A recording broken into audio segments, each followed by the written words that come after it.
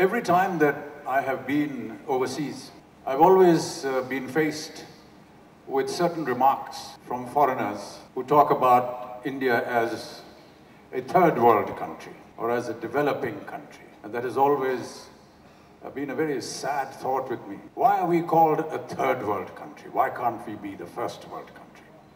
And why can't we be a developed country instead of a developing country? From being an importer of medicines from the year 1960 and now having a turnover of, almost 10 crores, we are now number 3 in the world, the pharmaceutical industry. The knowledge-based Indian pharmaceutical industry is over US $21 billion. That's 1 lakh crore rupees plus and growing at the rate of 15%. Exports to amount to about $10 billion US through our members, which many of you are here, contributing almost 65%. It ranks globally 3rd in production volume, 10%, and 13th in value, 1.5%, chiefly due to competitive prices. Every 3rd tablet in the world, every 3rd tablet consumed in the world is produced in India.